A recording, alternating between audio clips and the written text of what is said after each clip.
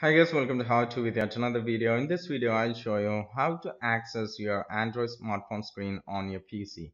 Sometimes you may be working on your PC and you may want to have an access to your Android smartphone screen so that you can easily control your phone from your PC. Alright.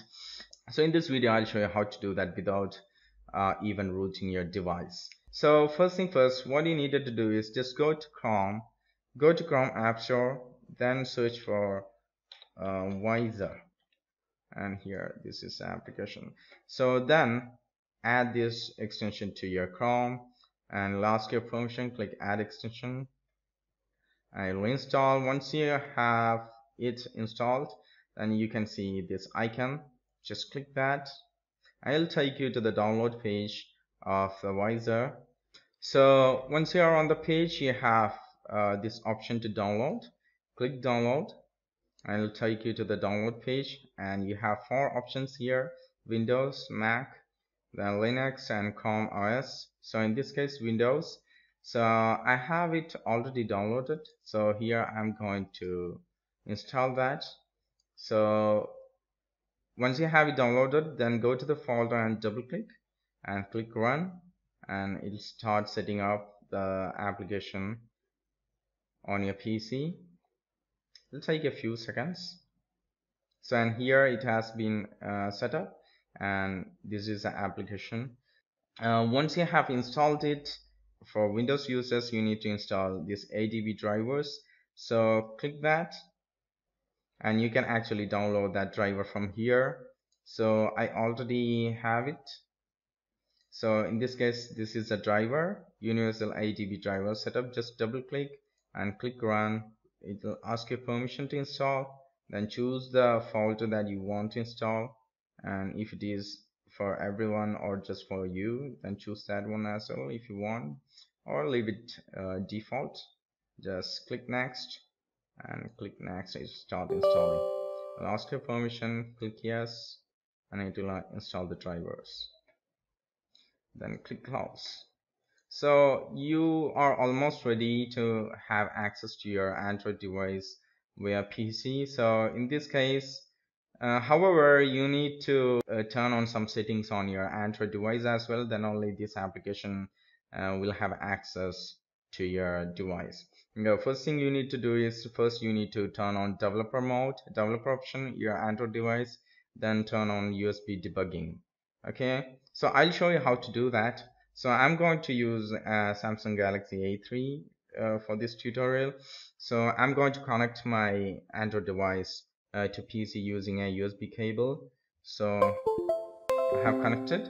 So the application still doesn't have access to my Android device. So I'm first going to turn on the USB debugging mode.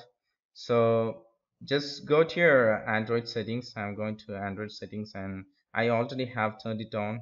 So I'll show you how to turn on developer options to have access to this USB debugging mode and other options.